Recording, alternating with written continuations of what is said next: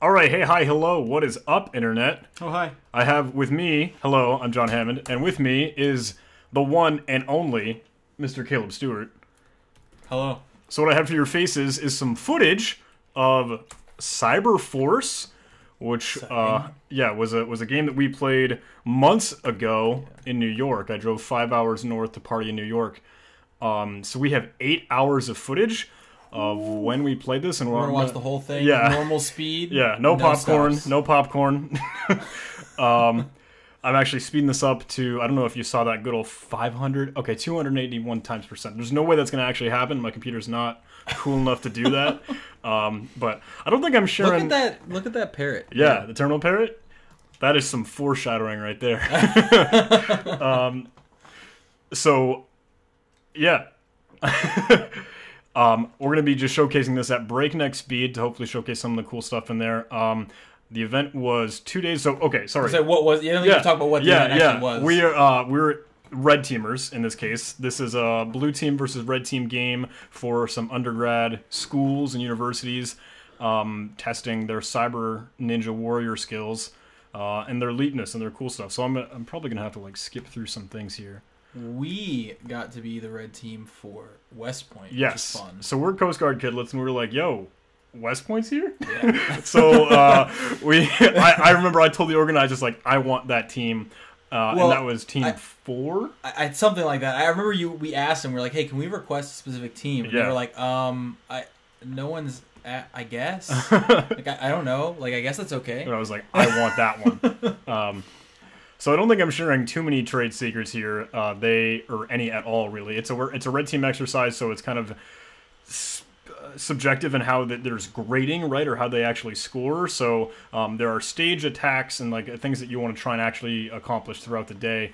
And I want to move quickly through this, but this was actually prep time. I don't know if you can see the clock up in the top right there, but this was actually just trying to see what we can see what we can access, and then try and get a little bit of inventory for tools that we want to run or memes that we want to have. And that actually is a good portion of that. I hope I pull it up really quick because I start to Google what are some quality memes that we can throw in here. And that's one thing, if anyone is not super familiar, the red team is going to have access way beforehand. We weren't allowed to actually physically affect anything at the beginning, but we had access before the games even started, before the blue team was even there, to actually like not mess around with things, but just to see everything and have an idea of how it all worked, and that way we could kind of hit the ground running as soon as it started, if you will. This is when I just bought my Dell XPS 15, so I still need to like pull some tools in. You can see me installing Metasploit, I think. You can see me grabbing some Empire or Python 2, etc., Python 3 stuff, and there it is. Memes. There it is. I start to pull up the inventory. Red team memes. Yeah. These are hilarious. Especially seeing them at the breakneck speed is a little epileptic. I like it. A whole new folder called memes. Yeah, exactly. I need to build up an arsenal, or like have a repertoire of things I can throw in when the time comes. So, the game, 9 o'clock in the time in the morning, we're still just in prep and just kind of scanning. The staged attack started, I think, at 10 o'clock.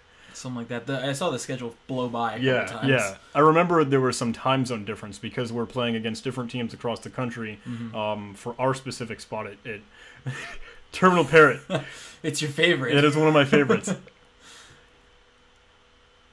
So this was in two days. So the first day that this is the video right now, I like a Google Empire and the TV show comes up.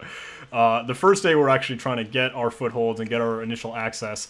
The second day is when really we can start to kind of be trolls and be really annoying. So yeah, you see me installing Metasploit here. Again, I'm going to skip along to make sure this isn't too boring. But I think showing you guys the fire. Later. Yes, it does get once like 10 o'clock hits and then 11 o'clock hits, we can start to do some stuff, talk about some of the attacks that were on there.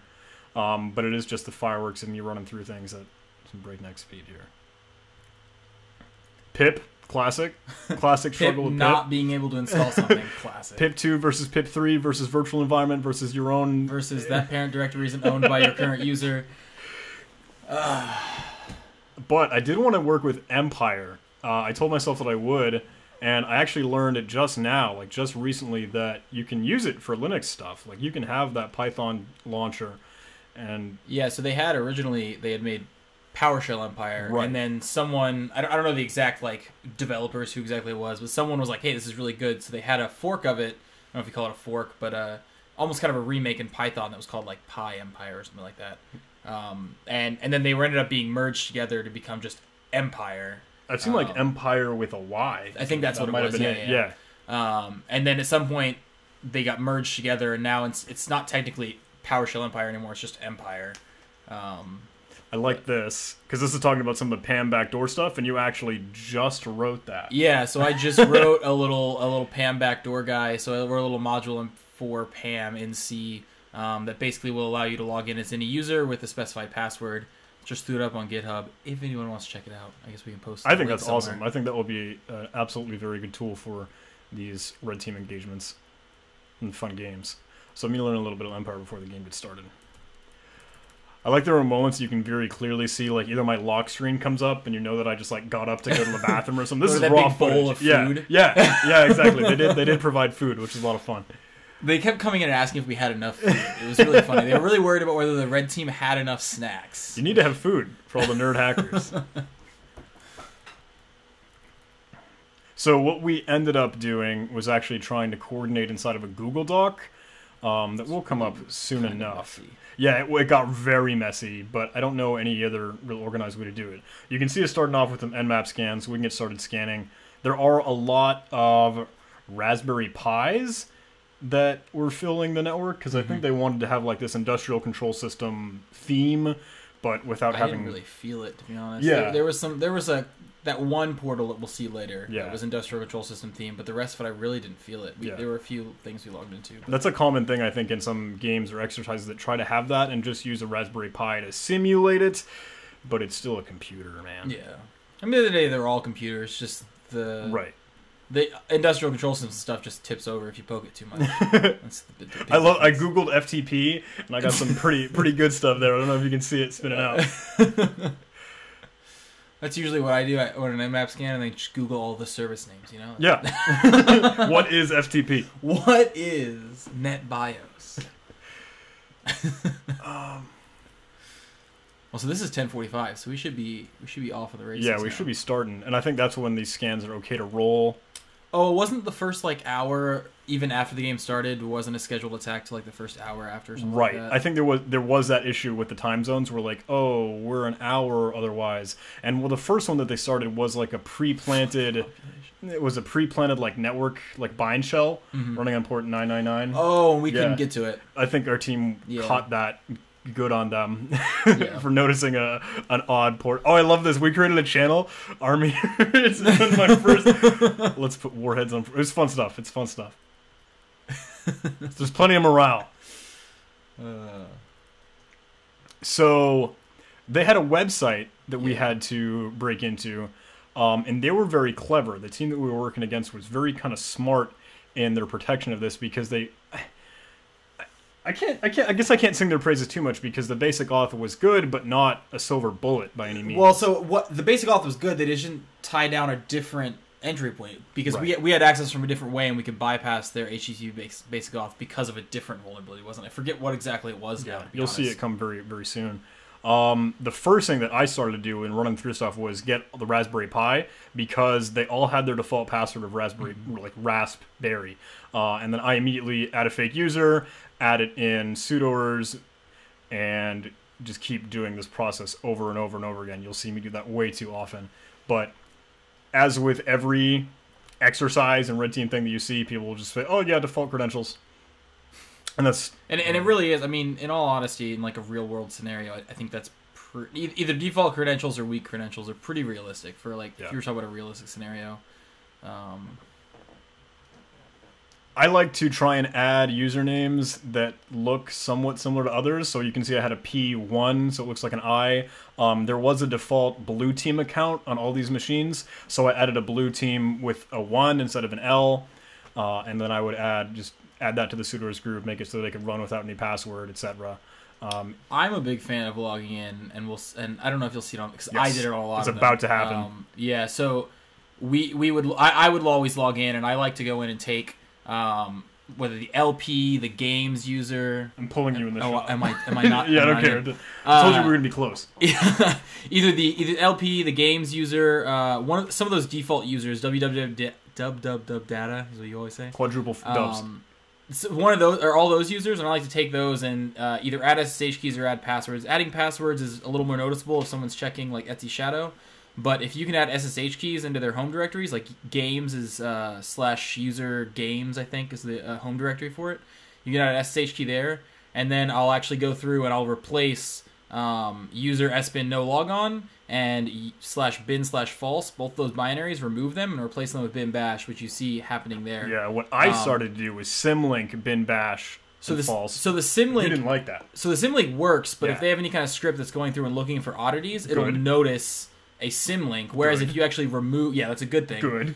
Where if you remove bin false and remove user bin no login, and then replace them with bin bash, the only way they'll notice that's the wrong one, because it's still a binary, the only way they'll notice it's the wrong one is if they were to actually either run it or actually run some kind of diff on either like the hash of the original file and the new one, which you can actually do, I think, with dpackage. I was going to say, something that we tried to do for the Pros versus Joes game was use like dpackage some, and like your package managers know how to do that. Like they can figure out and see how to do that. But if you don't do that, then it looks completely normal. So what I would do is I would add an SSH key for those default users like LP and games and mail, things like that, and then replace user sbin no login with bin bash. And then if you looked at Etsy password, it would look completely normal, and you'd be like, oh cool, my accounts are locked down, but I can still log in as those users.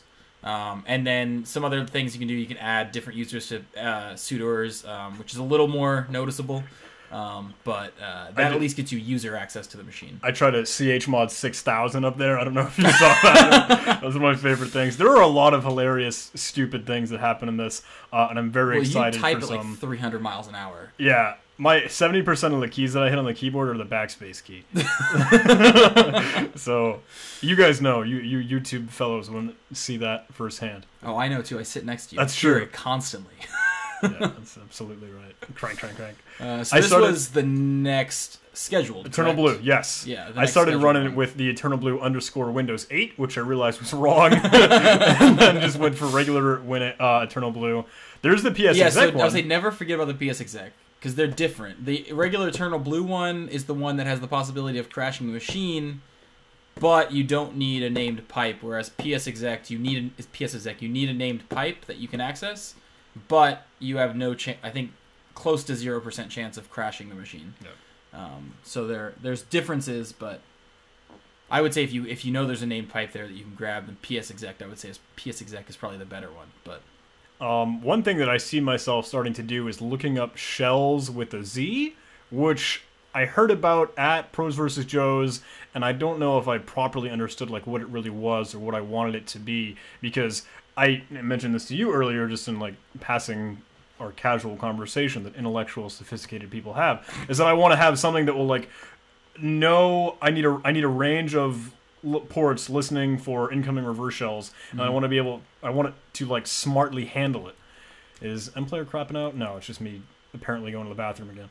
It happens often. Yeah. I drink a lot of Monster. It's true. It's a problem. Yeah. Is it a problem? No, it's fine. Maybe M-Player is crapping out. I can't tell. Nope, we're going. Oh, we're moving. Okay. Adding some stuff to etc. host file, I think probably just sinkholing, maybe? Oh no, I was testing again with shells.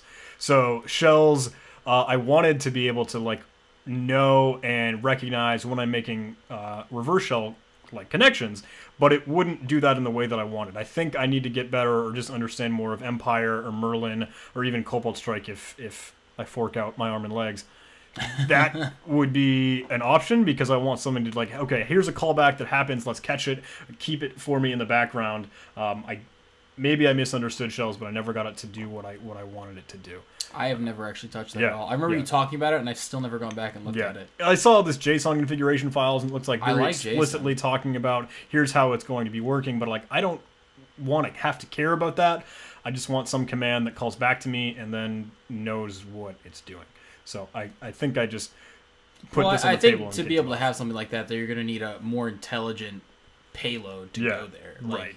right now your payloads consist of just a callback, so that they're not intelligent enough to really know what's going on. You're gonna have to kind of move up in the world to a better, more sophisticated payload. That's true. I need to be, and I try it for a little bit with some Raspberry Pi stuff, but craps out. Good old lock screen. Lock screen. This is me actually going to the bathroom. Always lock your screen at CTFs. Yeah, that's a good call. Never walk away. Might bring some burner laptops, especially, or like a laptop I don't actually use as my personal laptop if we go to like DEF CON or something cool. No. Yeah. Never go in there with... No. You can see, and you've probably seen in a lot of other footage, where my terminal or my Terminator screens just has thousands of different sub-terminals in there. It gives me anxiety. Yeah. There's a picture of me on one event where I wasn't using Terminator, and I had like 47 little different GNOME terminals, separate windows. So I hit Alt Tab at one point and focused on it, and it was like had my screen explode with them. It was hilarious. Yeah. Oh God. So I know there was some weird thing we were trying to do. Okay, this is when we're still trying to get around that basic auth. Yeah. But when another staged exploit comes through, where we're able to use some other passwords that have been pre-planted in, like vulnerability, prior access stuff. We're able to get into some accounts, like you had mentioned, LP, Games, Mail, and some of the others that had passwords that you wouldn't have expected. Like, you don't normally consider LP, Games, Nobody, and Mail user accounts, but they had passwords that were staged. So I think as a takeaway as a blue team player, is change the passwords for literally everything. And disable the accounts that you need to be disabled. Right. Like, even if you don't think or consider it to be an interactive user, anything that's a user can be an interactive user. Mm-hmm. So, and the depackaged sums is really good. Yeah. I have that in Pros vs. Joe's repository because we patched it into the linenum script. Because I like to use red team tools in a purple team sense, where I'm going to use them as a blue team member to find out where my security holes are. So we put it inside of a linenum, the reboot user linenum script that you might see often, like hack the box attempts or stuff like that. So this was a lot of Googling initially, but we found an FTP that we could log into with the default creds. And I think we were able to put some web shell, maybe? I forget if we used the FTP for that or not.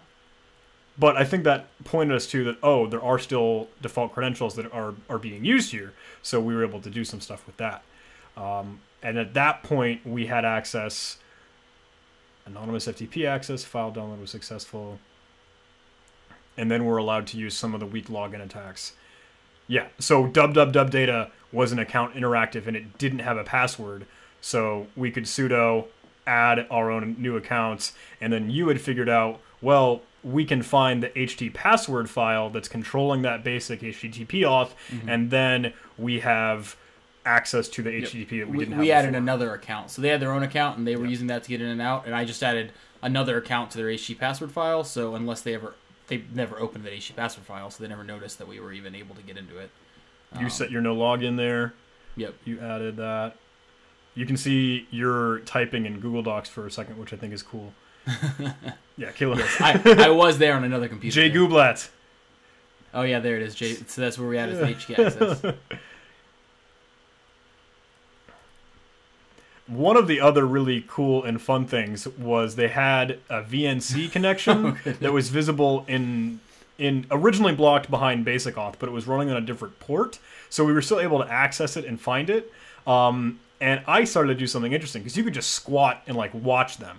You could terminal squat and just see what they're doing because I think that was their only access to the machine, at least as that HMI for their industrial control system Raspberry Pi thing. Mm-hmm. So we started to explore, is there anything we could see in there? Is there anything we could poke around? Any files we could access? And you were the one that found that VNC Lite file or something that would actually still display the VNC connection. Yeah, so they, like you said, it was being served at a different port. So whenever you saw it through behind the page that was actually basic auth, it was just an iframe for a different port.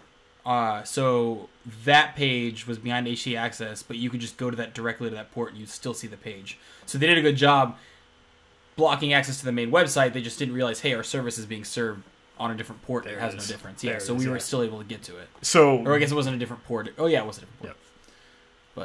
this is a funny thing, and I hope we come to it soon, because I was like, man, this is the only vector we have, is just watching them. We sat there for a while. Oh yeah, because this is not only a view. We could interact with it. We could click in it. We could change things. We could type. The problem was that was they were on it as well. So the minute they saw us change something, they would know we were there. So we stared at it for a long while. Yeah, I kind of waited. I lurked in the background as a ninja to watch and see, are they not using this right now? Are they not going to have eyes on it? If I try and quickly add a user. Tried to quickly add a user. And they started clicking on it. Yeah, I quickly add the user to the sudoers file, and then I think someone closes the terminal that I'm in real quick, so I'm like, oh, someone spotted me, and I try to create like a little reverse shell connection, and I feel them holding down the backspace key. You can see me like literally fighting someone on the other end of this VNC connection. Fuck you. Yeah. I knew it was going to be in there. I was like, I'll just leave that. So it was funny. We were able to add a user, and we were able to add it to the sudoers group. However, we weren't able to. They had only SSH private keys. Private keys. That's enabled. what it was. So they enabled private key authentication. So we couldn't log in with a password. So we had a user with a password that was added to the sudo group, but we couldn't log in because we didn't have a key. So that was kind of our issue. We're like, well, shit. Now they know we're here, and we can't add a key to this user. So we'll come back to that a little later. But that was kind of a fun little back and forth with us on their machine for a little bit. Yeah. And we did get the user in, and I think soon enough I start to like try and stage some. I use X automation. That's what it was. So yeah, we can use I forget what the command was, because I remember I was like over your shoulder with it. You couldn't paste into the VNC connection. XTE. So we used XTE to paste in this, like as if it automated typing in the string and then hitting the enter key, because I couldn't paste into that VNC connection. Yep. So hilarious and dumb and stupid, but literally me figuring out, okay, this is how I press the enter key with this program, and staging the little reverse shell syntax. So then in the end of this, what's basically going to happen is we're going to have XTE simulate on the host end, on the attacker's machine, simulate typing out an entire command to add a private key to this user, and then pressing enter. We're going to sleep before it starts that, and then we're going to like say sleep for 5 seconds, and then go over to that VNC connection, click on the terminal, and then XTE is just going to go and type it all for us in like half a second before they can even close the terminal. Oh, it's so funny. And I don't think they even knew it happened. I think it kind of just happened, and they had no idea, and then we were in their machine. Yeah. Is this after it happened? Yeah, I think it happened really quickly. I think already. you might have been the one that actually finished the script. Oh, was I? Okay. Yeah, so there might not be real footage of it, but we got into the HMI, and now we're just, okay, quick, add our users, put up some persistence. And this is like poor man's solutions to persistence by adding some hiding users. What I've been trying to do recently is add a cheesy reverse shell command as part of a cron job, or putting it in bash RC, just trying to hide it in an automated place that will run. Like we'll consistently, without user interaction, and we'll add a time schedule, actually execute. Well, something you tried to do, which I think is going to happen soon, that I think was actually a good idea. This is it's getting close to it, and it's actually hilarious. I think it was a really good idea. It just didn't work out. You can see it starting to happen. So what you were trying, I don't know if you want to explain it. I'll try and explain it. Okay, you go for it. Yeah, because I'm starting to put it together up in the top left there. I have this notion that like they're going to run some commands pretty consistently. You know what? Like the ls command. So here's an idea. How about every time they run the ls command, let's have it start a new reverse shell and call back to me. So I try and create some users and make enough persistence that I know I've got places to log into. But you'll see me start to create a new bin ls script. A script that will eventually be a wrapper for what I would want to be an ls command. So I do this for a bit, and then I say, well, I want to see if I can get it timed right. Create all these accounts, get a key in there, because I know this is happening very, very soon. I'm getting this thing in here, and then I say sudo nano bin ls, and I create a reverse shell command, and I call ls inside of the script like an idiot. I made ls1 and backup ls, so then I start to make a connection, and I've got my listener going, and I've got ls calling back to it and calling back to it, but then I see cannot allocate memory, job control turned off, cannot fork process, and I realize that I just recursively called the ls command and repeatedly made shells call back to me. So I unintentionally fork bombed this box, and this snowballs way farther than you'd expect. Oh yeah. So the funniest part to me is the fact that reboot didn't stop it. Oh yeah, you're right. That's the crazy. So you would think that this is a problem, but you'd reboot it and the machine would act normally until sudo bin rmls. Until you reboot the machine, and then it would act normally until you ran bin as ls again. You'd think that would be what happened. Yeah. Interestingly, though, even after a reboot, it did not. The footage is here where I try to send messages like, "I'm so sorry. I did not mean to DOS your machine. That was actually an accidental DOS." Yeah, that's probably the funniest thing that happened while we were here. Yeah. Along the same lines, some of the things we did just as kind of a red team, kind of taunting the blue team. You'll see it. Some things that we did along the same lines were things like bin slash cat. Bin and cat. I don't want to talk about it when it comes to it because it's very funny to watch. But the most painful thing when I did that was knowing that I made the backup binary. Like I actually had the script that would normally do what I intended, and then didn't even think to use it. Here we're trying to do some web shells. I think we tried to move into. So we tried to get FTP write access. Yeah, that's what it was. I think it looked like FTP was working, but we didn't know what directory it was writing into or something like that. Mm-hmm. So this is one of the cool things because we had about the halftime game. This is I think getting close to the end of the day, or halfway, or we're submitting the vulnerabilities and things that we found. But we do take notes, and we do submit something that has, I wanted to say, a little bit more formal or intuitive. This is an explanation of what we did and why we were able to do it. Because you guys did a good job. You're doing smart and clever things, but we still were able to kind of move around it. Yeah, and I think it's a consistent thing, whether it be CTFs or blue team exercises or whatever. It's always like, oh, these really cool things, these really obscure vulnerabilities, we're going to fix all these, and then you forget the little things. You forget that, oh, I'm just going to go and check these things manually instead of, oh, I ran my script and it looked fine. Like, don't forget to just use your eyes and do it manually because it's a big deal. I want to get into day 2. I know Classic it's coming. PHP info. Yeah, okay, cool. So we're about almost done for this day. Uploads. Trying to send some stuff in there. Was that 2 days? It was 2 days. Was it? Yeah. I don't even remember it being We got a 2 hotel. days. It's good stuff. It's all just one big blur of one big thing. Yeah, honestly. Bolt Corp. So many private keys. Yeah, we had the idea, or you had the idea, like, let's all use one kind of consistent private key as a red team, or as the individuals that are doing the pen test, which is smart. Yeah, I think that makes it easier. That way, like, whether you created the account or I created the account, it doesn't matter. Like, oh, we all have the same private key on Slack. Let's pull it down, and then we can just go with that. Right.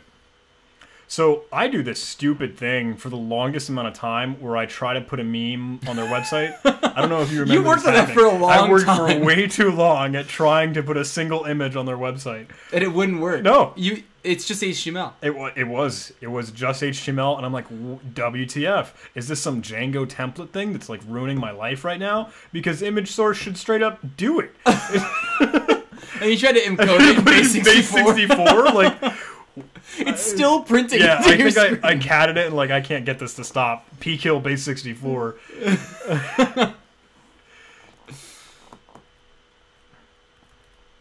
I remember like you tackled this. Like you took it from me. It's like why is this taking you so long? Get it to do it. Yeah, like yeah. I felt dumb afterwards. I was like, John, you're an idiot. Just put the image in the website. Right. And then like, after like 20 minutes of me trying to do it, I was like, fuck it, it doesn't matter. I think it was Django's templating. Like it needed to know if this is the location of the static files for Django, but it just wasn't taking it. It was not having it. It was probably something stupid simple too. We ended up doing. We tried to serve it from our machine. I think is what we tried to do. What is not simply? I think I had the file extension wrong. Like something absolutely absurd.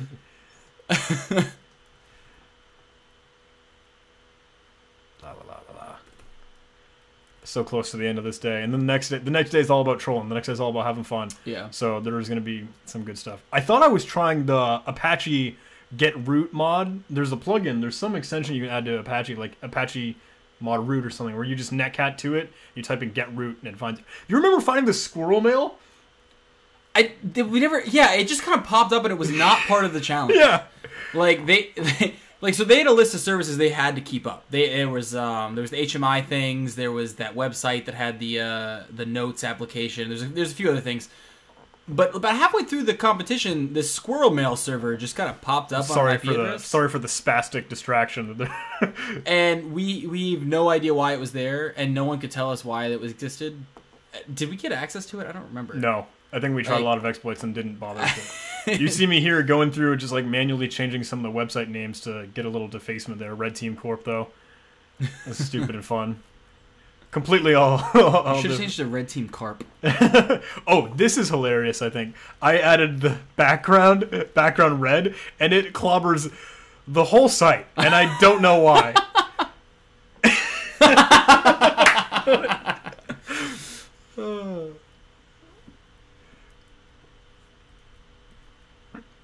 You're just like, fuck that. Yeah, like, okay, you know what, CSS, you're just not going to play nice with I mean, to today. be fair, CSS never plays nice. No. So we get into attack number 10, because in 2 days we had 20 attacks all in all, so it was cut in half. We weren't able to do any of those things, or at least kind of notion of the others looking forward. I think because of the SSH private keys. Yeah. So some of that depended on SSH, and which was great. Like, they enabled SSH private key authentication across the board, which was fantastic. Not for us, but for them it was great. So another blue team tip: do that. Yeah, because I mean, at that point, there's nothing. Like, there's no chance of like bad passwords. Like, I can't do anything remotely at that. No. Not much anyway, unless you had a vulnerable version of SSH. But I just changed like my terminal background. I was doing funky stuff. Oh, actually, the FTP default login, and then we knew that there were default passwords, so we. Oh, so that was the thing with FTP. Yeah. They enabled SSH private key authentication for their users, but then we had just been looking at FTP as the anonymous user and looking at it, but then we realized FTP by default, I think it's VSFTP and D in Ubuntu, will authenticate with local users, and we're like, oh shit, we can just log in with FTP as the blue team user with the default password, and it works. So they enabled SSH private key authentication, but didn't change the default password for the user, which blocked us out with the exception of FTP, which we could log into without the certificate. And then we could write files to, for example, the web root, and then we got a shell, I think is how we did it. Yeah. Also, you got the one does not simply. It didn't have, true, it didn't have Nano or VI or Vim. It had the text editor Joe. I don't know if you saw me remember that at all. No, I think I just dealt with it, but I don't know if people that were watching might have seen me wrestling with that editor. Like, how do I leave? What am I doing? Why wouldn't you make it? I didn't even know you did that. I don't even remember that. I probably whined about it at some point during the exercise. Like, what the heck is this editor Joe? So.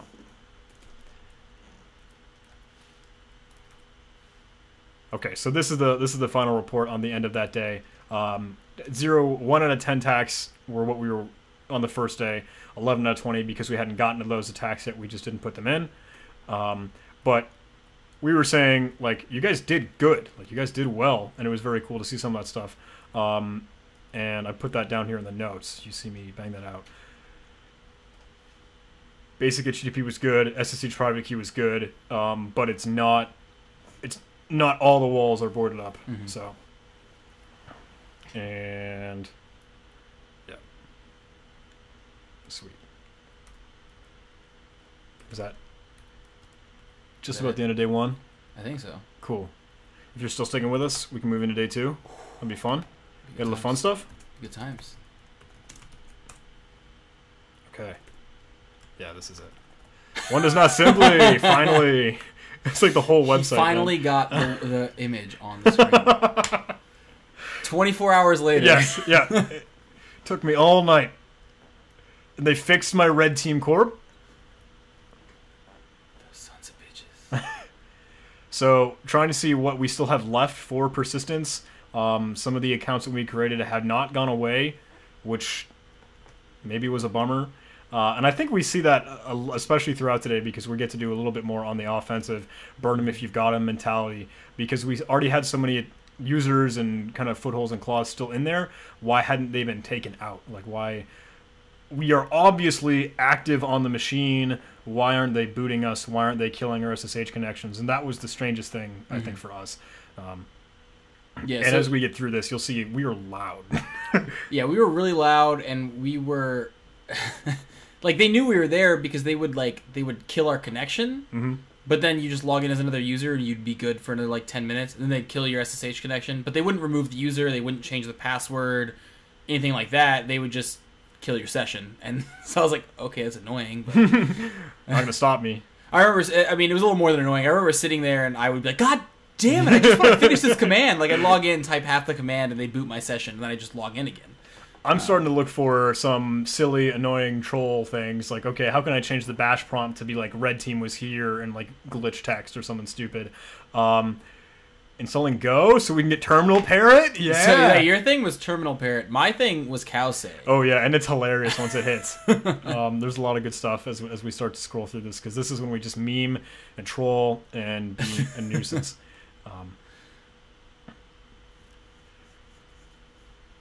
Check out where it is. So I start to write to different connections, trying to talk to people. We got the wall going.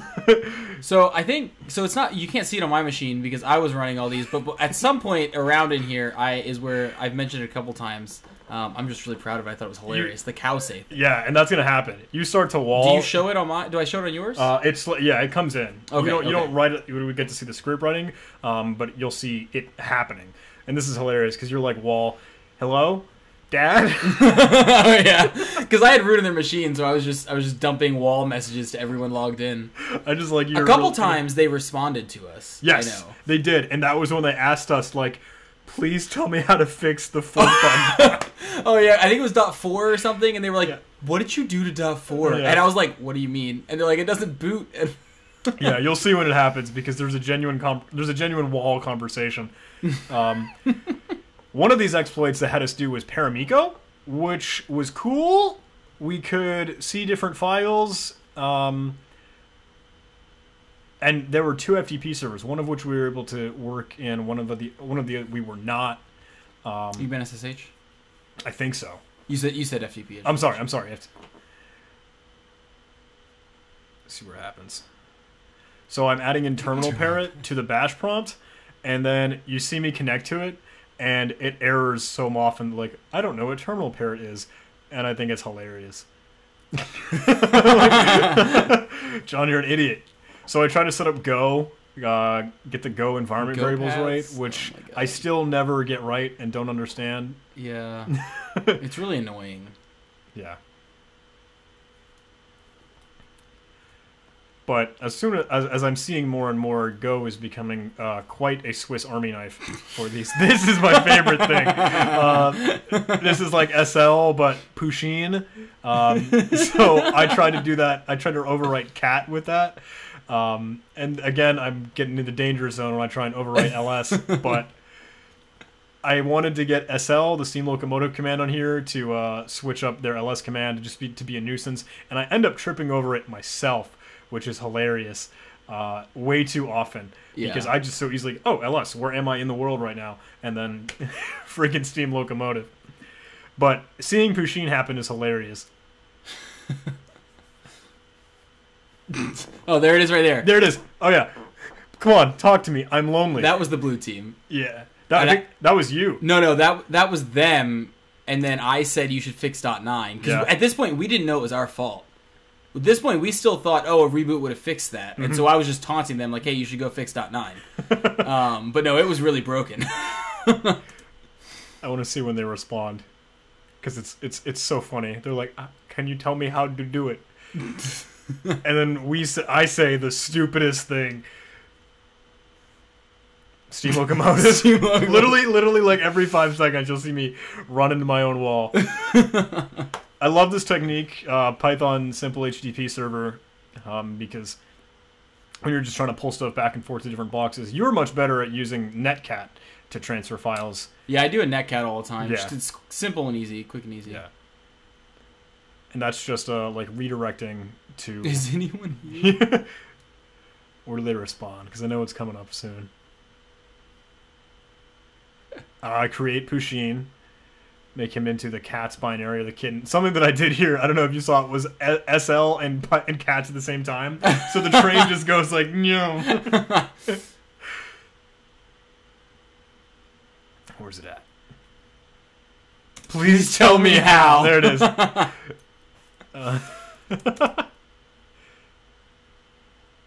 Yeah. So you should fix 9. Please tell me how. And I respond. Oh, also you put the Google Chrome internet thing on there. Yeah, you said it. You said tell you how to what? Plays cat with Pusheen. And one of my favorite things, deface the web server with the Google Chrome no internet dinosaur game. It's a great game, honestly. Oh, it's hilarious. I didn't know you could download a static version of that. How to fix .9. Step 1. Cut a hole in the box. Good old Lonely Island reference there. Paramiko exploit, I tried to weaponize and get right a little bit more, but it never seemed to work. I kind of felt bad later when I was like screwing with them a lot about like how to fix it, and then we found out later that it was actually kind of our fault, and I was like, oh. Yeah. Oh. Yeah. I tried to send a lot of apologies, and that'll be very, very visible.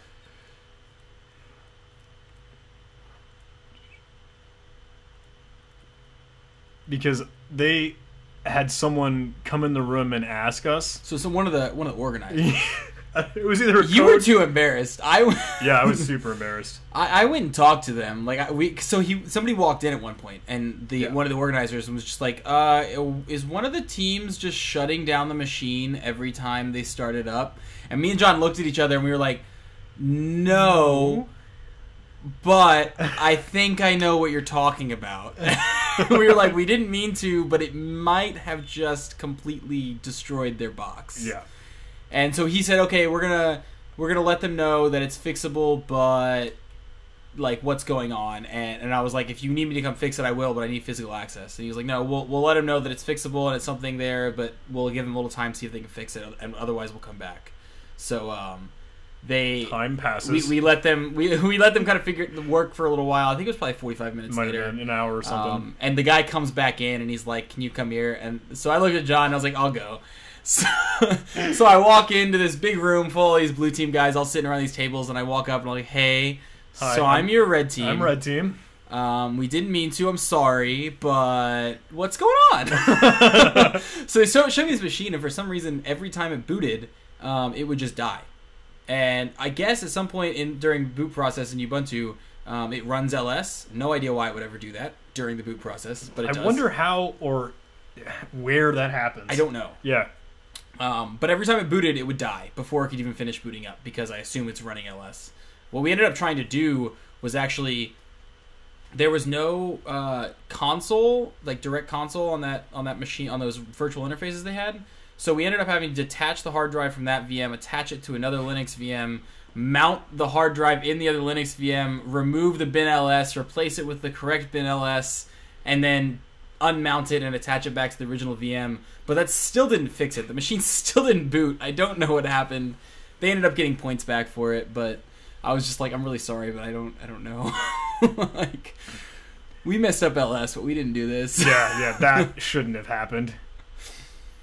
So we're trying to run Eternal Blue again? I think so. I think I'm just trying to get back some footholds, but because like you said, this was kind of our burn it time. This is the end of it, the second day. Yeah.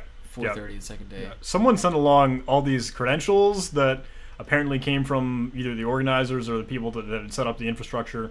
But I tried to work through some of them with RDP. I tried to work through some of them with PSExec, but none of them seemed to work. So that's kind of what that fiasco is here.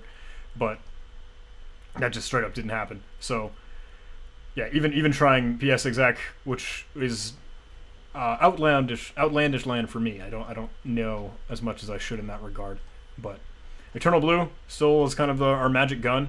Obviously, I think that should be something that's on your list to immediately patch or immediately put together when you got a blue team going. Turn off SMBV1. Yes. There's It's not useful for anything. registry tweak. I don't even know why it's on. Like, why would that even ever be on? Yeah. This is when we started to. I don't know if it's you or I. I think it was you originally that was like, yeah, let's put everything that they try and cat into Cowsay. Yeah, so I made a script that if you run cat with a file name, it was a script that took whatever the contents of that file was and gave it to Cowsay. So, to be fair, it would cat the file. Oh yeah, it certainly would. It was just inside of Cowsay's bubble. Hilarious. So it was great. Eventually, it ended up being Cowsay piped into lolcats, actually. Mm-hmm. And that's it's so pretty great. funny. There's a point very, very soon where I visibly make the message of the day on their machines as they log in a Cowsay that says, "I'm really sorry." Yeah. I know it's coming up soon.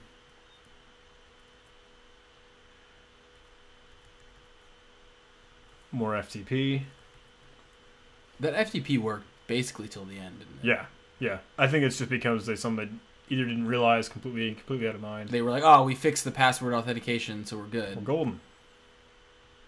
But that was a good way in. So we're still playing with this fucking... yeah, Squirrel Mail, man. That was popped up out of nowhere. And there was a Squirrel Mail exploit that should have worked, but it wasn't working properly, I remember. It was a ghost. I played with it for a while, and then I think you played with it for a little bit. And yeah. I just realized your name for this directory is just Force. The Force is with you. So, moving through the report again to try and explain what we're doing and how we're doing it. And we did the exact same thing, having the command execution that we already had. Those machines that had an exploit specified for them, we're like, well, we pieced it through already, which we were very pleased with. So, is anyone there? Yeah, starting now to again write to people, try and get some conversations going. I don't know if that's them or not, because that's their blue team account. Maybe that's us. I don't know. Yeah. That's so funny also when you were playing a red team exercise, some things might just break or not work, and you don't know, like, did I do that? Or was that dumb? Did they just kind of... Or sometimes they blame you for something. You're like, nah, yeah. I didn't do that. I didn't DOS your box. Well, that one was us. I didn't fork bomb with the ls command. So an interesting thing that I did that I think you're seeing here is every time, I think it was every few minutes or something like that. I forget what exactly I did, but it would call back out to me. Oh no, it would recreate the files. So I replaced bin/bin/cat and /bin/ls on one of the machines, and then it was a cron job that every like minute or something like that, it would put those files back again because they kept trying to fix them because not having cat and not having ls is really annoying. But every time it put those fake files back, it would also print out to wall like some message with Cowsay. It would just be like Cowsay to wall of like some fortune message. Yeah, yes. And so you'd see like every 2 minutes it would, oh, there's your I'm really sorry. Every like 2 minutes you would just see a Cowsay pop up with a fortune. Yeah, this comes soon enough. Because we started to install lolcat. Oh, and I just... we were just playing. I just sit here and play the online game for a little bit. They hadn't fixed it yet. So. Yeah, like, well... I remember we kind of like just sat around and got a little bored. Yeah. Like, why aren't they kicking us out? But what's your high score? I played this for a long time. Another exercise that kind of was restrained on internet access. So for like the morning briefs and the morning meetings, I would sit there for an hour and just play. And I got like 32,000, some crazy number. When I was at a training and we also didn't have internet, I did a similar thing, except I figured out how to edit the score. Ooh. I was like inspect element and found the JavaScript to edit the score. That's so awesome. It said that I had like 100,000 points or something like that. Oh my gosh. That's awesome. Floppy really Bird. Sorry. This is where I start to like do Floppy Bird. So did we ever actually get it to work on our machines? Don't know. I don't, because it's not like we would know. Yeah, you wouldn't be able to see it. So for anyone who doesn't know, Flappy Bird is, well, Flappy Bird is a game. Obviously, if you've never seen Flappy Bird, Google it. But Get there's out from under your rock.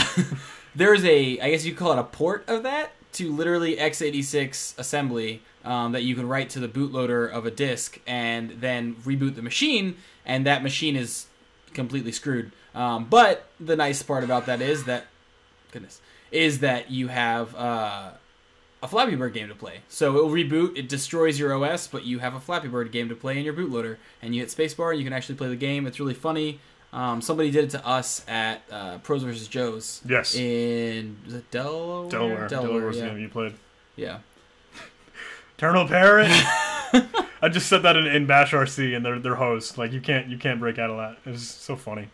I'm really sorry. Kause looks so sad when he says I'm sorry.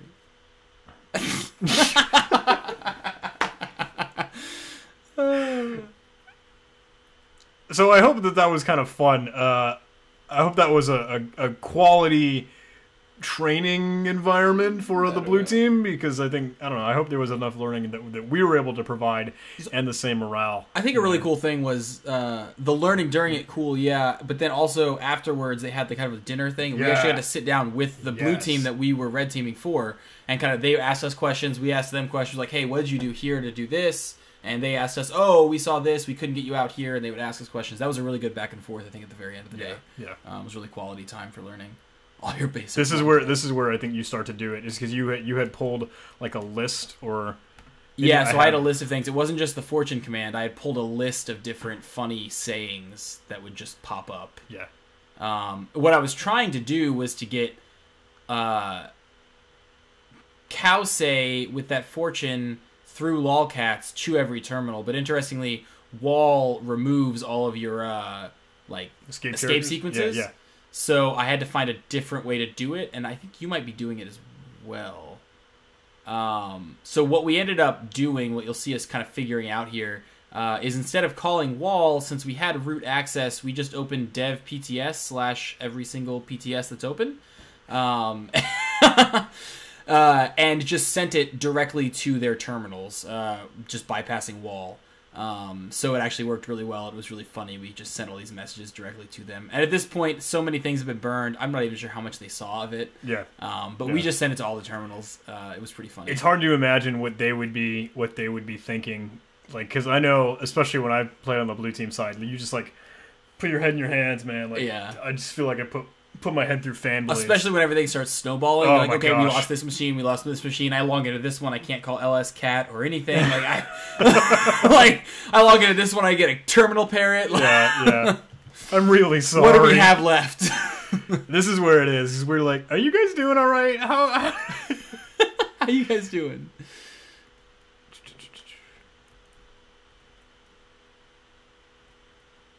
This is where you were testing, because you can see your format string in there. Yeah. Yeah, and your quotes start rolling through. Everything in the universe is either a potato or not a potato. And we started to Google, like, how do we get Wall to keep our escape sequences? Oh, I jumped the gun a little bit earlier. No, I mean, you're totally fine. This is good explaining, because the eventual solution that we find is that writing it to terminal. Yeah, directly to the PTS. Yeah. It was just 2 toothpicks labeled around dilithium crystals. Hello? I can't wait to see these just to pop up in rainbow on your terminal with no way for you to stop it. Yeah. I can't wait.